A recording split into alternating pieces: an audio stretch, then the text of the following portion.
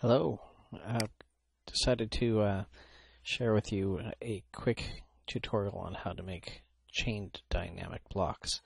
I was looking online and I didn't really see much out there for videos, so hopefully this will explain some of the basics for people who are starting to use dynamic blocks and wants to make their blocks a little bit more advanced using chained actions.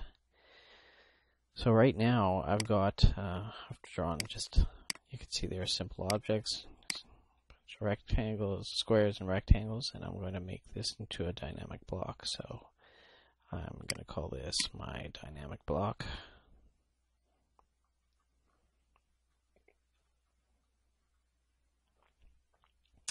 And the pick point's at the corner there, 0, 0. I select the objects that I want to convert.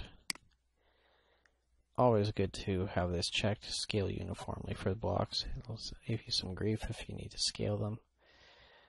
And I'm going to open the block into the block editor after I've done this. Alright, I'm in the block editor and there's my block authoring palette. And you can see that I've got parameters, actions, and parameter sets. Parameter sets are actions with a parameter. So to make a chained dynamic block, you'll need multiple actions tied to one parameter. So I could do that by just picking a parameter and then picking the actions, but I'll go and speed things up by picking a parameter set. So the first parameter set I'm going to select is linear stretch.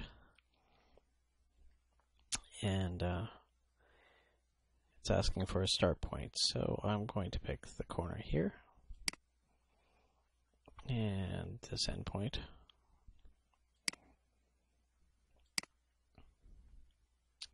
Now you can see that the action has been set up, but it's got the little exclamation mark in there because it needs information. So what it needs is a selection set. It needs objects associated with that action. So I'm going to say selection set, select that first corner of stretch frame. So I'm going to stretch these objects, select the objects within that. And as soon as I've select a stretching frame and pick the object, you can see the exclamation mark is gone. And when I hover over it, it shows what is included with that set now. So let's test the block, see if it works. There's the block, pick the grip, and it works great. Stretch out that rectangle, it could be a table, and these could be chairs, who knows. But it's working.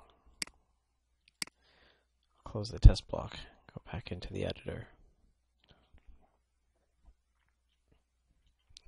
Alright, so I want to have multiple actions associated with this parameter.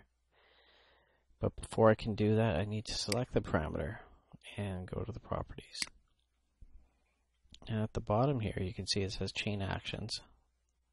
You want to set that to yes.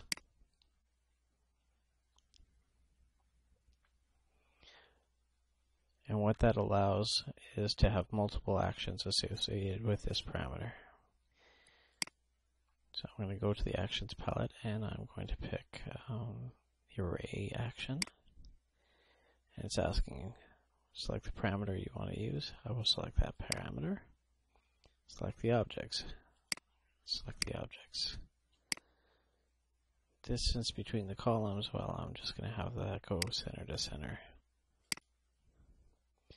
And you can see as soon as I've done that, the array parameter is there, and if I hover over it, you can see it highlights the squares that are, it's highlighting the parameter it's using, and it's also highlighting the objects that are associated with the array.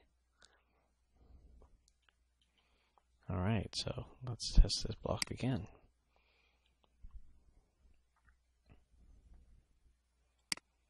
There's my one grip.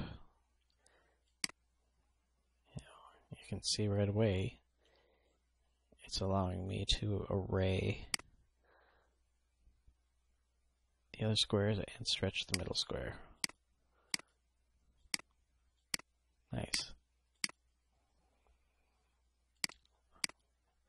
close the test block. And we're going to see if we can add another action to this. So I'm going to draw a circle and make this a smaller circle.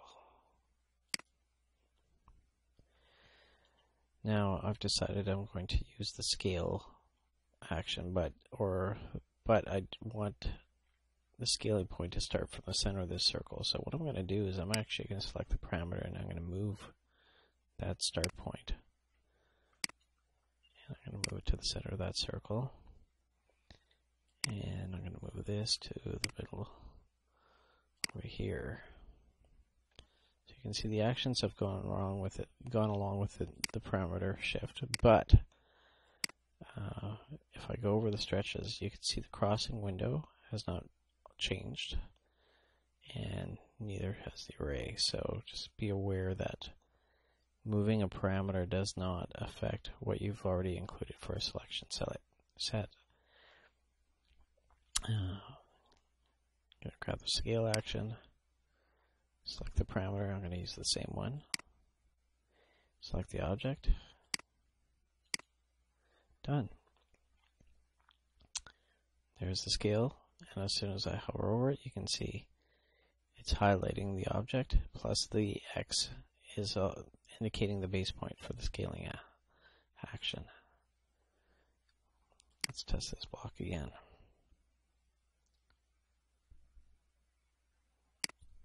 Select it, use the grip, and you can see it's scaling the circle up as I'm stretching this.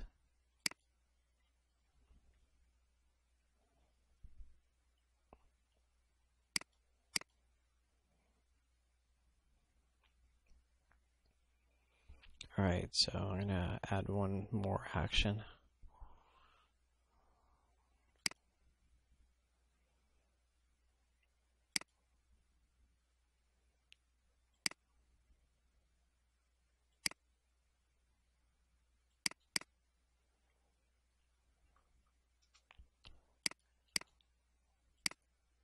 Just drawing a big X.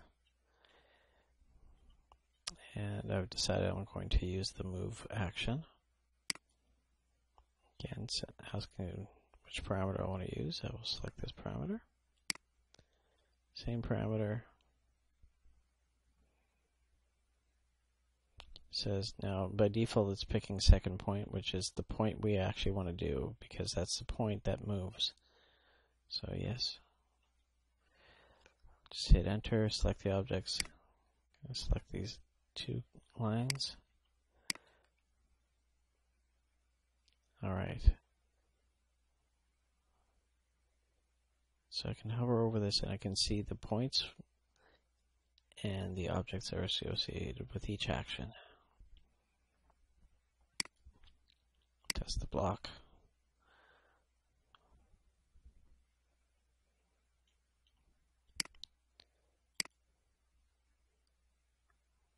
And great. So it's scaling up the circle, it's stretching out this table, it's doing an array on the squares above and below the rectangle, and it's moving the X.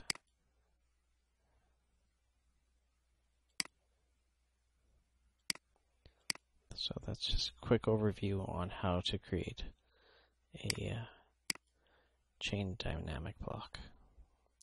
Close the block editor. Save my changes.